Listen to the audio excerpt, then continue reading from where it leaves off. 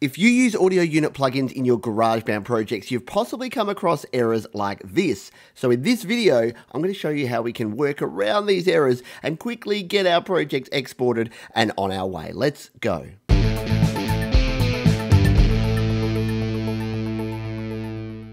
So here's the situation. Your project is finished and you're ready to export, and then you get one of these annoying errors. Well, there's a way to work around it. So let's jump into GarageBand now and take a look. So here we are in GarageBand, and this is the project that's causing me trouble. And the reason is I'm using the iSymphonic app, and I've transferred this project between my iPhone and my iPad. And now when I go to export, I'm getting that error every time. It's not letting me do it. So what is the workaround? Well, it's our old friend merge. So yes, this is a bit of a hack, but it's a good way to get this exported without having these issues, and has the added bonus: if I want to share this with someone who doesn't have iSymphonic, then this is another good way to do that as well. So what I'm going to do is I've got the iSymphonic track set here, and I'm going to merge this at the moment. Let's just take a listen and see what it sounds like.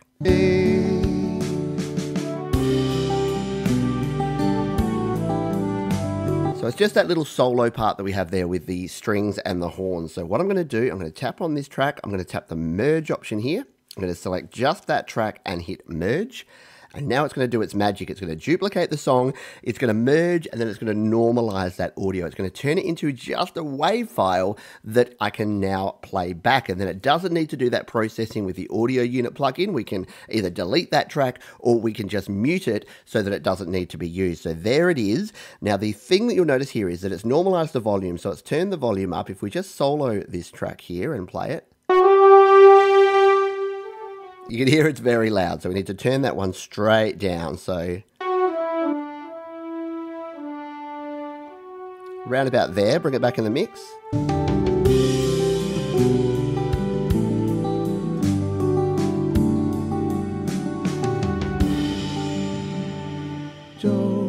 And there we go, it's good to go. Now it has merged this and it has removed the old track, but don't worry, we've still got a backup version because it actually duplicates it here. You can see I've got this copy here. So if we go back into the original copy of this, there is my iSymphonic track. Now if you wanted to keep both, so you wanted to have this and the other one, what we could do is actually duplicate this track first, then copy this piece of audio and paste it down into the second track like this.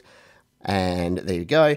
And then when we merge this original one, we can just leave this one here but mute it, and that way we've still got the original MIDI data. So if you want to do it that way, you can, and that will retain your original audio. All right, back in our newly created track here now, what we can now do is go to My Songs, so back out to here, and now if we want to share this is what the problem that we were having. We wanted to share this so that we can master it. So now we tap this and we can tap share, and we share it as a song. So let's just do a quick test export and make sure that this is now working. We'll tap share in the top right corner. It's going to go away and ask us where we want to save it. I'm going to use open in for this example, just so that I can actually export and then save a copy to my Files app so that I can use it for some other processes, which I'll be doing in some future videos. So this will export. We'll let this finish its exporting. It'll take about a minute to do this, and then we'll return and show you what we do next.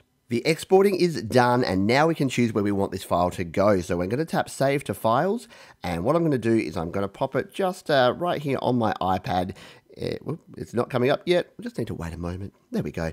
On my iPad and in my GarageBand folder directly. So we'll tap on Add there, and that's going to add it in. If I now come over to on my iPad location, we'll tap Done. On my iPad location, go to GarageBand, what we should find is that we have, there it is, the copy of that WAV file. Now we can't do anything from within GarageBand, but if we go out to our Files app, we can now use this WAV file to release this song, to master this song, to do whatever we want to do. So there you go. That is a way that we can work around this problem that we have with our audio unit plugins failing. And again, it means that we can share that project with other people that don't have that plugin. So there you go. Whilst this doesn't fix the actual problem with the plugin itself, at least you can work around that and get your song exported so that you can be on your way. If you'd like to check out some more videos here on the channel, there's two linked right down below. You can also subscribe to the channel by clicking or tapping on the Studio Live Today icon, and I'll see you on the next video.